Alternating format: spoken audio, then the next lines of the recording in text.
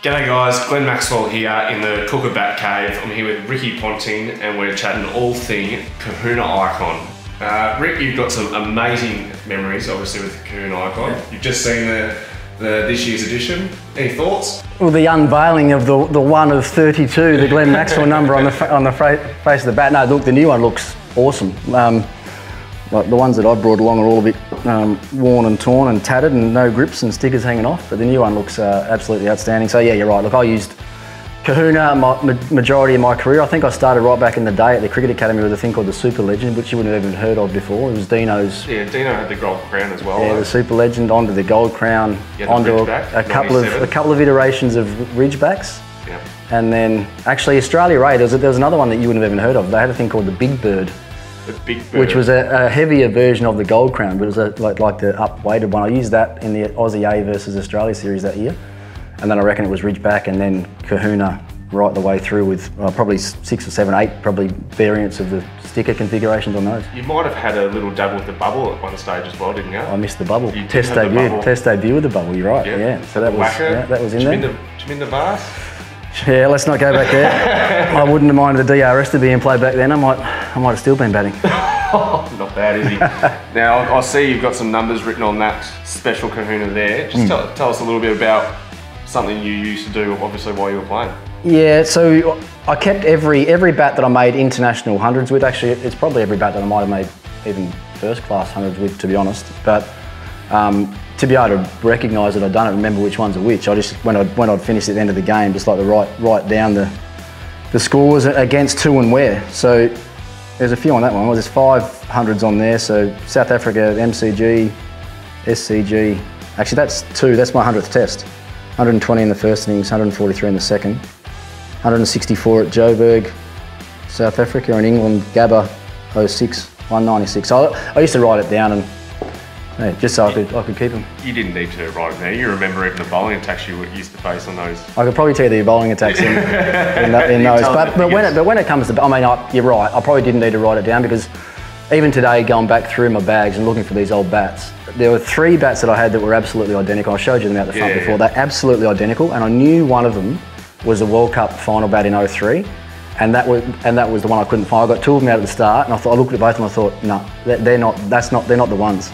And then I finally found the 3rd one, which as I showed you, are identical. So I probably didn't need to, but it was just a nice little thing, even for moments like this, right? Like if I didn't have that written down, I could come in and told you anything, and you might have thought it was a joke, but that's exactly how it was with those. Yeah. Yep. So this year, obviously with the brand new Kahuna Icon coming out, is there going to be any special feelings for you watching that go out and just watching you play with it for the Melbourne Stars? Will there be flashbacks for you though, watching it? There's flashbacks all the time, to be honest. I mean, I've actually liked the fact that that particular brand has lasted through the, because it was one that probably nearly only I used when I was playing. There weren't many other Australians that were using it at the time, and then Usman, Painey.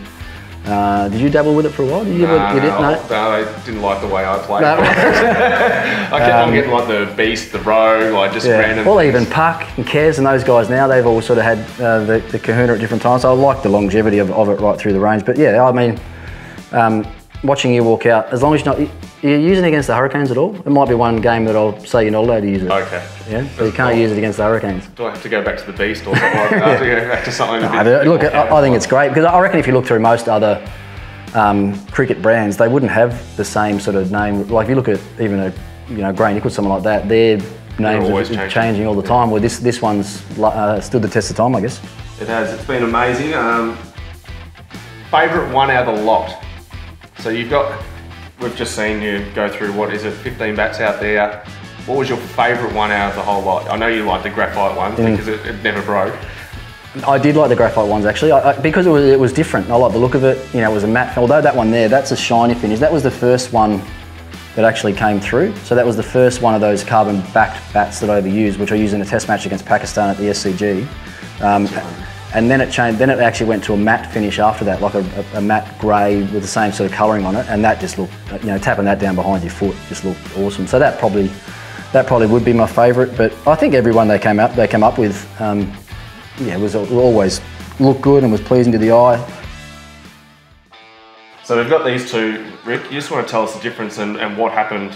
Obviously going through that, that's obviously really shiny and reflective, and that's less so. Yeah, and that, I mean, it's been toned down a little bit as well. So I think there was some, back in the day, I think you were only allowed to cover about 50% of the back with stickers or something like that. If you look at that now, there was nearly the whole back of it's covered. So they've taken this silver bit out here, they've taken a lot of the silver out here, and that's replaced with that. And it's gone from that really shiny finish to the matte finish. I think, thinking back now, I think some of the fielders are complaining about the sun sort of glaring off the back of it. So that was another little advantage I had. I could just wave it in front of the slips and they couldn't see where the ball was coming.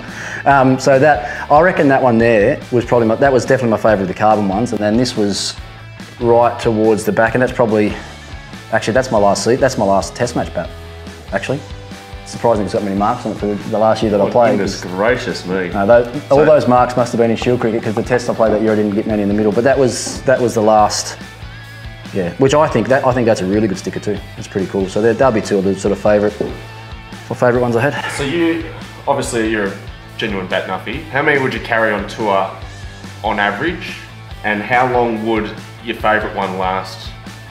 When I got a good one and a favourite one, so that bat there, for instance, that I made a lot of runs, that wouldn't have seen a net session. Yep. So once I got into using it, that was put away for game only. So I'd probably have maybe 3 or 4 that were ready for game, and then I'd if I was going away on a tour, I'd probably have 3 brand new ones in there that I'll be starting to use in the nets, getting ready to take the place of those ones if they eventually broke. So, but not as many as. Like Smithy's got his own bag now. He's actually got his own backpack full of bats. And one full of gloves. Yeah, and I can't imagine like you get any sort of consistency with that. But you get confused. He's not about consistency though, is he? He's like one day. He gets how to hold the bat different days.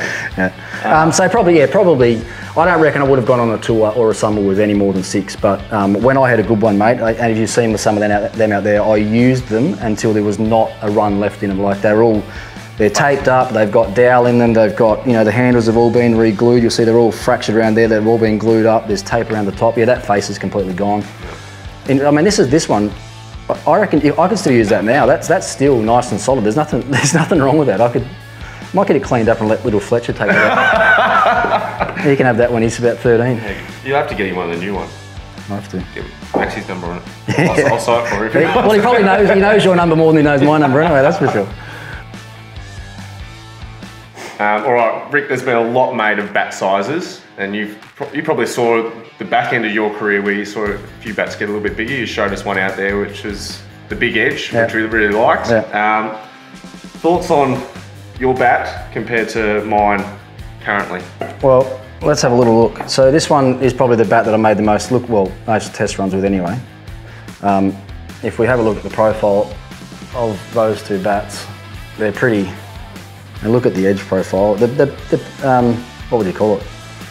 The peak of the swell at the back, I guess, is not that much different. But there's just so much more, I reckon, margin for error, don't you reckon? With mishits, with how thick they are from there to there, it's almost like and you're a golf tragic like me, right? Yeah. You'd say that that's playing with like a blade, and that's like a big oversized cavity bat. That's how you'd sort of. And I know that was. So you think back through the years and where the grain could scoop, or the scoop that was actually. They took wood out of it. Yeah, but it actually spread the sweet spot out across the blade, didn't it? Like a cavity back golf club. So that's what this does now, but without the scoop out of the back. So, I mean I had a lot bigger bats than that when I was playing. That just happened to be a smaller profile bat that was just an incredibly good bat.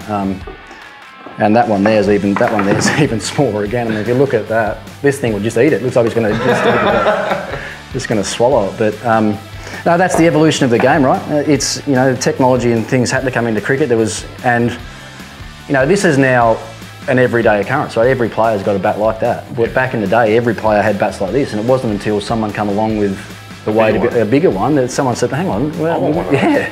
And then players became more demanding and put it back on the manufacturers that you had to do this, you had to do that. And I know I certainly did that with Kookaburra because you just weren't able to compete, really. Yeah. I mean, you had to be significantly better than the guy using a bigger bat to be able to cope and to have the confidence to. And this is the thing now, I reckon, with modern batters, with the bats that are used, you have no. Even if you miss-hit it now, you're getting it over mid-off. Yeah. I was never a power hitter, but I was. If I didn't get it right in the middle, in a one day, I wasn't getting it over mid-off. It wasn't going over mid-off until the back end where they started to get better. And as a player, it just breeds so much confidence. You just got no worry in the world that you can clear the ring or clear the boundary. Yeah, it probably changed the way stroke play happened once the bats got bigger. Guys got more confident. They didn't care if long on went back. Absolutely. It's like, I'm confident I can sit. If I get this anywhere near the face of the bat, it's probably going to go over. Exactly. I remember we played IPL together in 2013. I think that's right about when the bats started to get bigger. I think we were looking through all the Indians bats, and they were obviously, it felt like they were far better than ours. The type of wood they were getting, the size, they were so dried out, and like they were big profiles, and then still really light. They were still about £2.9, £2.10. I mean, it wasn't, I mean, through a year, as I said before, like I might have had 20 bats a year, and I might have got, you know, a couple that were, even that one there, a couple that's sort of the size of that, which is not an overly big bat, but you know, I might have got a couple out of the 20 that were like, no, it's not that one, it's that one there. That was sort of that sort of profile, but now you'd get 18 out of 20. That would be your weight, that would be that sort of, so that's, I mean, that's complete credit to Kookaburra and the bat makers to be able to give the players what they want, because it's just, you know, it's just so important. One thing I noticed about looking at your bats out there, they were such a similar profile pretty much the whole way through, regardless of what the stickers were. They were such a similar profile the whole way through. Did you ever tinker with different weights, tinker with different toes, grips, whatever it was? Well, one thing you'll see with a lot of mine as well is a lot of them will have tape under the handles. I reckon that one will. That one doesn't. That one certainly would. And that, I had to. I'm worried about this just to disintegrate. That was all about, like, the handles were vitally important to me. I had to have the right feel on the handle. So if the handle was a little bit out of shape or it wasn't quite right, I'd put stretchy finger tape around it to make sure I got the actual, the feel of the handle right. My gloves stayed the same right through my career, always really small, really tight. Because the feel on the bat was just so important to me. And even how they, as you say about the toe of the bat. So I used to be really, if I stood there and tapped the bat down behind my foot, if it felt like the bat, you know, sometimes I feel like they want to fall open. Yep. Gone. That was just thrown away straight away. I could not use it. I had to have it that it would sit square around the outside of my foot. So I actually felt like I had the face of the bat square all the time. I didn't like having the bat face. And when it tapped open, it always felt like it was going to pick up open. So that was one thing I was pretty pedantic about. Which looking back now was another thing I could have controlled with. If I had had that square toe the whole time, which a lot of the players have now, then there's no way, they can't fall open, can they? But I noticed a lot of your bat's quite rounded at the bottom, so you kept with that shape, and then look at this big edge one here, it's a little bit straighter. A bit squarer, yeah. And that's just how they come. That was just how they were made then.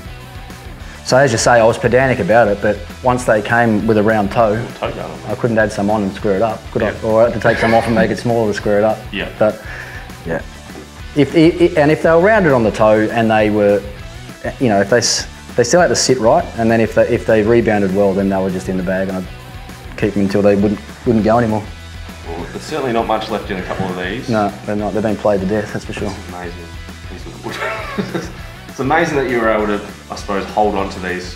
Because I know once I get a good cricket bat, I just want to keep using it. And like sometimes I'll get throwdowns with it and get a bit nervous, even just hit one off the toe, and if it breaks, there goes your favourite, and you're almost left disappointed before the game. Well, especially now. I mean, I remember when we first started playing T20 cricket and we didn't think that the game was going to be around for that long.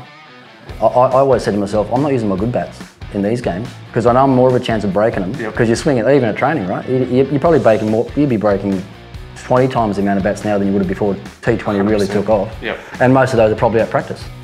Yep. Yeah. So because I think you're trying to expand how good you can be in the nets. You're trying to work out different ways of hitting a Yorker for six. Trying to just see what you can possibly do in the nets, and then. So I wouldn't have been doing that with one of my good bats. No way. I wouldn't have been risking it. Which is why I think modern day players have to take so many more bats on tour. Yeah, 100%. Especially like white ball tours. You could be away for 3-4 months at a time. If you break 2 bats at training, you're scraping the bottle of. Yeah, but you might break 2 in one session. Yep. That's not. It's not uncommon. No. So yeah, totally understandable. Guys, thank you so much for joining myself and Rick. Rick, it's been awesome going through the history of your bats. So glad you get to see the Kahuna Icon this year, and hopefully I can wield it half as good as you did for 30 years of your career. Thanks, mate. It's my first time in the bat cave. I don't think I want to leave. I'm going to stay here. 2-0 just talking about cricket. Thanks very much, guys.